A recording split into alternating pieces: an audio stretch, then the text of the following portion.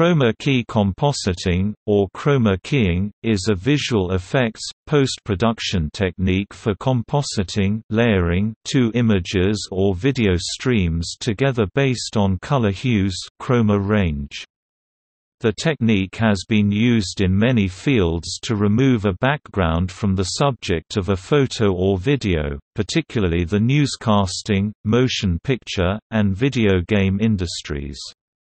A color range in the foreground footage is made transparent, allowing separately filmed background footage or a static image to be inserted into the scene.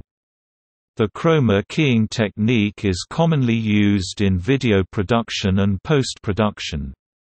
This technique is also referred to as color keying, color separation overlay (CSO), primarily by the BBC, or by various terms for specific color-related variants such as green screen and blue screen. Chroma keying can be done with backgrounds of any color that are uniform and distinct, but green and blue backgrounds are more commonly used because they differ most distinctly in hue from most human skin colors.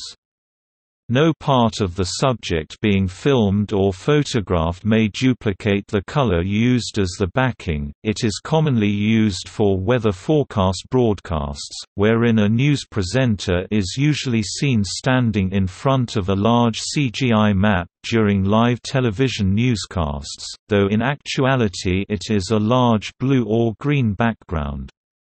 When using a blue screen, different weather maps are added on the parts of the image where the color is blue.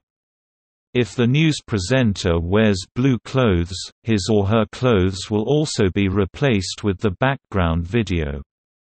Chroma keying is also common in the entertainment industry for visual effects in movies and video games.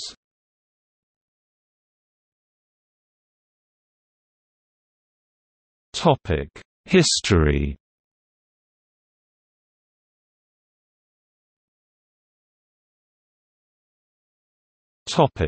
Predecessors. Prior to the introduction of traveling mats and optical printing, double exposure was used to introduce elements into a scene which were not present in the initial exposure. This was done using black draping where a green screen would be used today. George Albert Smith first used this approach in 1898.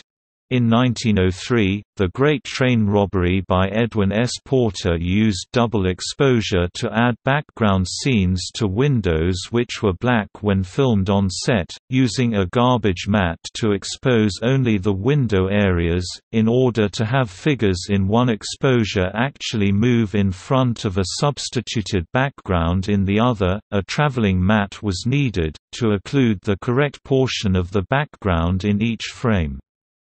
In 1918, Frank Williams patented a traveling mat technique, again based on using a black background. This was used in many films, such as The Invisible Man. In the 1920s, Walt Disney used a white backdrop to include human actors with cartoon characters and backgrounds in his Alice comedies.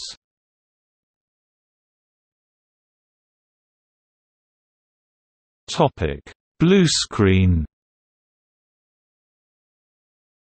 The blue-screen method was developed in the 1930s at RKO Radio Pictures. At RKO, Linwood Dunn used an early version of the traveling mat to create wipes, where there were transitions like a windshield wiper in films such as Flying Down to Rio 1933. Credited to Larry Butler, a scene featuring a genie escaping from a bottle was the first use of a proper bluescreen process to create a traveling mat for The Thief of Baghdad 1940, which won the Academy Award for Best Special Effects that year. In 1950, Warner Brothers employee and ex-Kodak researcher Arthur Widmer began working on an ultraviolet traveling mat process. He also began developing bluescreen techniques. One of the first films to use them was the 1958 adaptation of the Ernest Hemingway novella, The Old Man and the Sea, starring Spencer Tracy. Petro Vlahos was awarded an Academy Award for his refinement of these techniques in 1964. His technique exploits the fact that most objects in real-world scenes have a color whose blue color component is similar in intensity to their green color component. Zbigniew Rybczynski also contributed to bluescreen technology. An optical printer with two projectors, a film camera and a beam splitter, was used to combine the actor in front of a blue screen together with the background footage, one frame at a time. In the early 1970s, American and British television networks began using green backdrops instead of blue for their newscasts. During the 1980s, minicomputers were used to control the optical printer. For the film The Empire Strikes Back, Richard Edlund created a quad optical printer that accelerated the process considerably and saved money. He received a special Academy Award for his innovation. For decades, traveling matte shots had to be done locked down, so that neither the matted subject nor the background could shift their camera perspective at all. Later, computer-timed, motion-control cameras alleviated this problem, as both the foreground and background could be filmed with the same camera moves. Meteorologists on television often use a field monitor, to the side of the screen, to see where they are putting their hands against the background images. A newer technique is to project a faint image onto the screen. Some films make heavy use of chroma key to add backgrounds that are constructed entirely using computer-generated imagery (CGI). Performances from different takes can be composited together, which allows actors to be filmed separately and then placed together in the same scene. Chroma key allows performers to appear to be in any location without leaving the studio. Computer development also made it easier to incorporate motion into composited shots, even when using handheld cameras. Reference points can be placed onto the colored background, usually as a painted grid, X's marked with tape, or equally spaced tennis balls attached to the wall.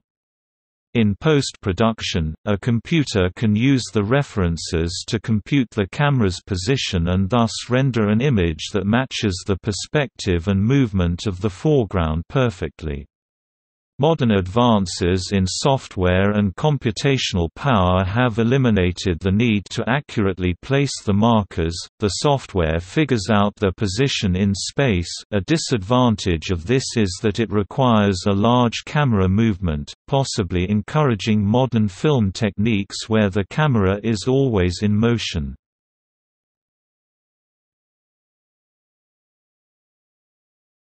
Topic: Process. The principal subject is filmed or photographed against a background consisting of a single color or a relatively narrow range of colors, usually blue or green because these colors are considered to be the furthest away from skin tone. The portions of the video which match the pre-selected color are replaced by the alternate background video. This process is commonly known as keying. Keying out, or simply a key.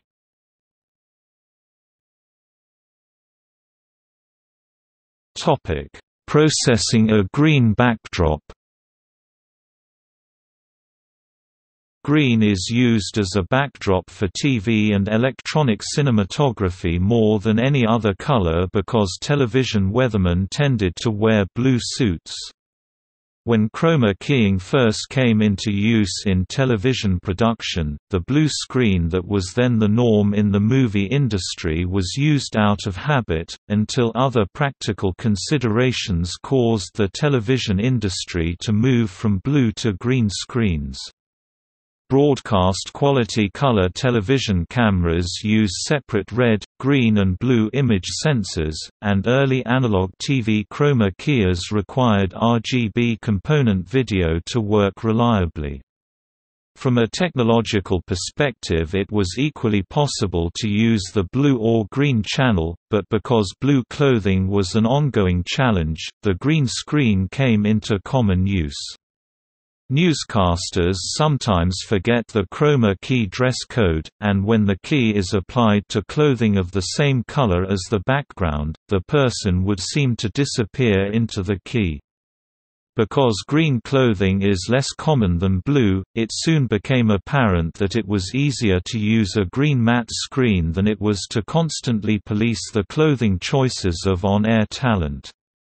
Also, because the human eye is more sensitive to green wavelengths, which lie in the middle of the visible light spectrum, the green analog video channel typically carried more signal strength, giving a better signal-to-noise ratio compared to the other component video channels, so green screen keys could produce the cleanest key.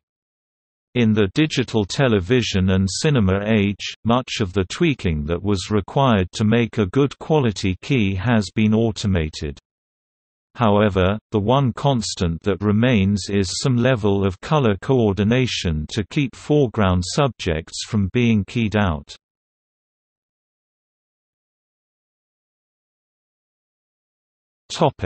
Processing a blue backdrop.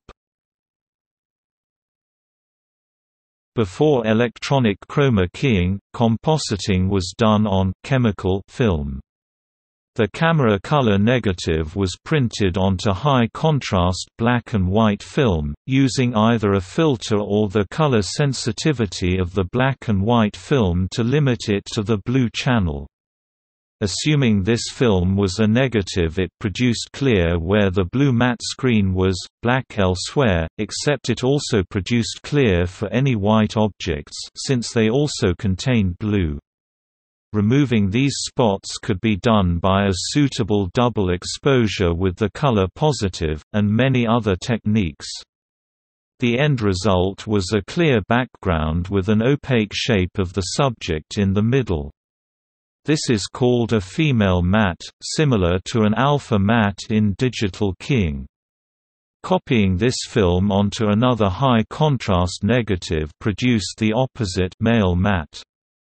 The background negative was then packed with the female matte and exposed onto a final strip of film, then the camera negative was packed with the male matte was double printed onto this same film.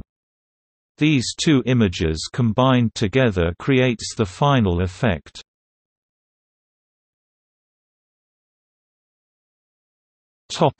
Major factors. The most important factor for a key is the color separation of the foreground, the subject, and background, the screen. A blue screen will be used if the subject is predominantly green, for example plants, despite the camera being more sensitive to green light. In analog color TV, color is represented by the phase of the chroma subcarrier relative to a reference oscillator. Chroma key is achieved by comparing the phase of the video to the phase corresponding to the pre-selected color. In-phase portions of the video are replaced by the alternate background video. In digital color TV, color is represented by three numbers: red, green, blue intensity levels. Chroma key is achieved by a simple numerical comparison between the video and the pre-selected color. If the color at a particular point on the screen matches either exactly, or in a range, then the video at that point is replaced by the alternate background.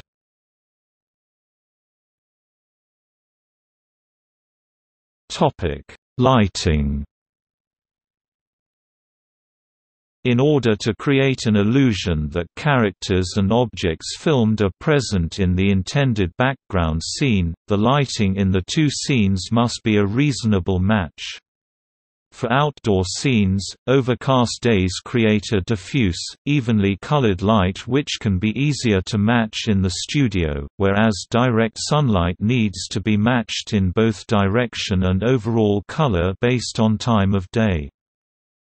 A studio shot taken in front of a green screen will naturally have ambient light the same color as the screen, due to its light scattering. This effect is known as spill. This can look unnatural or cause portions of the characters to disappear, so must be compensated for, or avoided by using a larger screen placed far from the actors.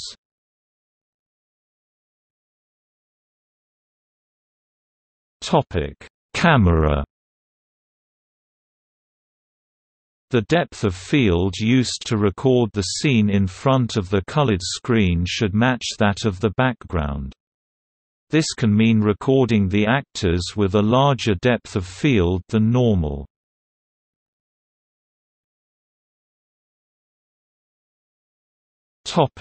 Clothing.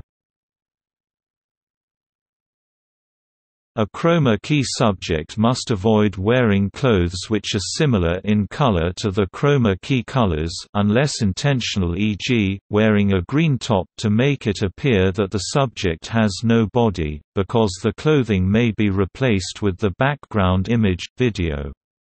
An example of intentional use of this is when an actor wears a blue covering over a part of his body to make it invisible in the final shot.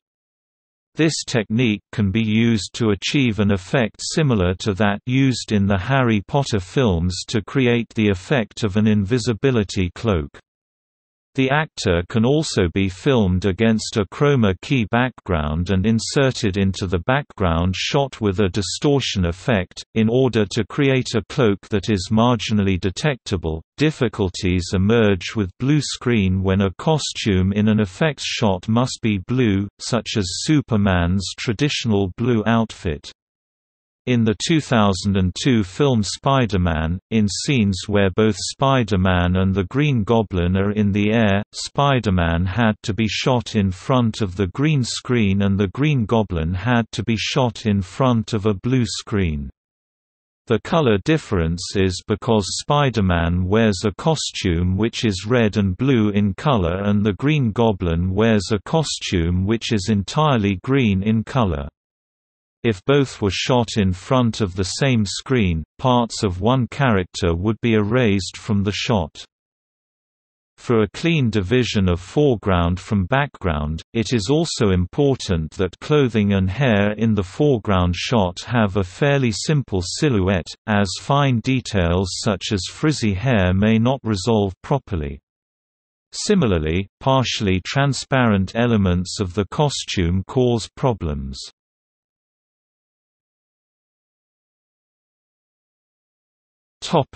Background color. Blue was originally used for TV chroma keying special effects because human skin tone contains very little blue, and because the film industry used blue backgrounds for similar purposes. The color blue was tied to the blue emulsion layer of film having comparable grain and detail in comparison to the red and green layers of the emulsion. In television and digital filmmaking, however, green has become the favored color because of some practical considerations, and because lossy compression algorithms used in both analog and digital TV distribution retain more detail in the green channel. The choice of color is up to the effects artists and the needs of the specific shot. Whereas the blue screen was introduced to the television industry by the film industry, the use of green screen visual effects has been introduced to the film industry as electronic imaging has augmented and replaced the use of chemical film stock in cinema. Also, the green background is favored over blue for outdoor filming where the blue sky might appear in the frame and could accidentally be replaced in the process. Although green and blue are the most common in part because red, green and blue components are used to encode the visible light spectrum, any key color can be used. Red is avoided for human subjects due to its prevalence in white skin tones, but can be often used for objects and scenes which do not involve people. A so-called yellow screen is accomplished with a white backdrop. Ordinary stage lighting is used in combination with a bright yellow sodium lamp. The sodium light falls almost entirely in a narrow frequency band, which can then be separated from the other light using a prism, and projected onto a separate but synchronized film carrier within the camera. This second film is high contrast black and white, and is processed to produce the matte. Occasionally, a magenta background is used, as in some software applications where the magenta or fuchsia is sometimes referred to as magic pink. A newer technique is to use a retroreflective curtain in the background, along with a ring of bright LEDs around the camera lens. This requires no light to shine on the background other than the LEDs, which use an extremely small amount of power and space unlike big stage lights, and require no rigging. This advance was made possible by the invention in the 1990s of practical blue LEDs, which also allow for emerald green LEDs. There is also a form of color keying that uses light spectrum invisible to human eye. Called thermo key, it uses infrared as the key color, which would not be replaced by background image during post-processing. For Star Trek: The Next Generation, an ultraviolet light matting process was proposed by Don Lee of CIS Hollywood and developed by Gary Hutzel and the staff of Image-G. This involved a fluorescent orange backdrop which made it easier to generate a holdout matte, thus allowing the effects team to produce effects in a quarter of the time needed for other methods. In principle, any type of still background can be used as a chroma key instead of a solid color. First, the background is captured without actors or other foreground elements, then the scene is recorded. The image of the background is used to cancel the background in the actual footage. For example, in a digital image, each pixel will have a different chroma key. This is sometimes referred to as a difference matte. However, this makes it easy for objects to be accidentally removed if they happen to be similar to the background, or for the background to remain due to camera noise or if it happens to change slightly from the reference footage. A background with a repeating pattern alleviates many of these issues, and can be less sensitive to wardrobe color than solid color backdrops.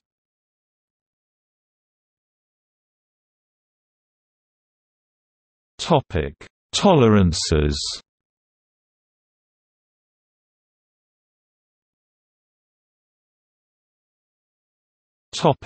Even lighting.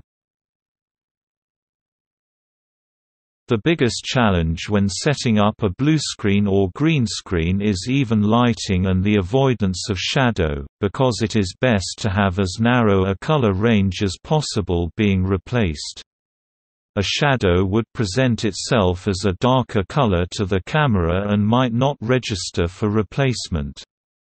This can sometimes be seen in low-budget or live broadcasts where the errors cannot be manually repaired.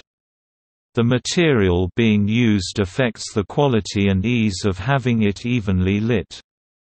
Materials which are shiny will be far less successful than those that are not. A shiny surface will have areas that reflect the lights making them appear pale, while other areas may be darkened.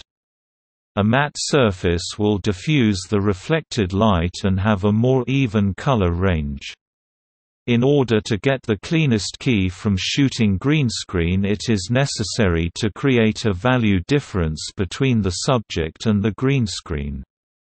In order to differentiate the subject from the screen, a two-stop difference can be used, either by making the green screen 2 stops higher than the subject, or vice versa. Sometimes a shadow can be used to create a visual effect. Areas of the blue screen or green screen with a shadow on them can be replaced with a darker version of the desired background video image, making it look like the person is casting a shadow on them. Any spill of the chroma key color will make the result look unnatural. A difference in the focal length of the lenses used can affect the success of chroma key.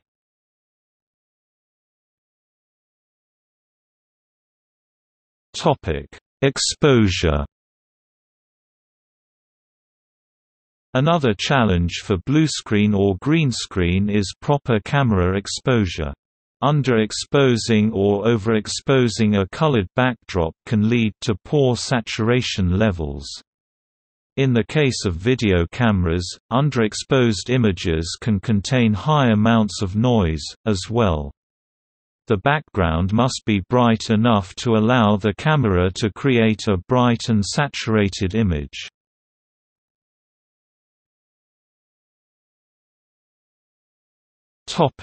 Programming. There are several different quality and speed optimized techniques for implementing color keying in software. In most versions, a function f r g b alpha is applied to every pixel in the image. Alpha has a meaning similar to that in alpha compositing techniques. Alpha 0 means the pixel is fully in the green screen, alpha 1 means the pixel is fully in the foreground object, and intermediate values indicate the pixel is partially covered by the foreground object or it is transparent. A further function g r g b r g b is needed to remove green spill on the foreground objects. A very simple f function for green screen is a r plus b minus bg, where a and b are user adjustable constants with a default value of 1.0. A very simple g is r min g b b. This is fairly close to the capabilities of analog and film-based screen pulling. Modern examples of these functions are best described by two closed nested surfaces in 3D RGB space, often quite complex. Colors inside the inner surface are considered green screen. Colors outside the outer surface are opaque foreground. Colors between the surfaces are partially covered, they are more opaque the closer they are to the outer surface. Sometimes more closed surfaces are used to determine how to remove green spill. It is also very common for f to depend on more than just the current pixel's color. It may also use the x, y position, the values of nearby pixels, the value from reference images or a statistical color model of the scene, and values from user-drawn masks. These produce closed surfaces in space with more than 3 dimensions. A different class of algorithm tries to figure out a 2D path that separates the foreground from the background. This path can be the output, or the image can be drawn by filling the path with alpha = 1 as a final step. An example of such an algorithm is the use of active contour. Most research in recent years has been into these algorithms. See also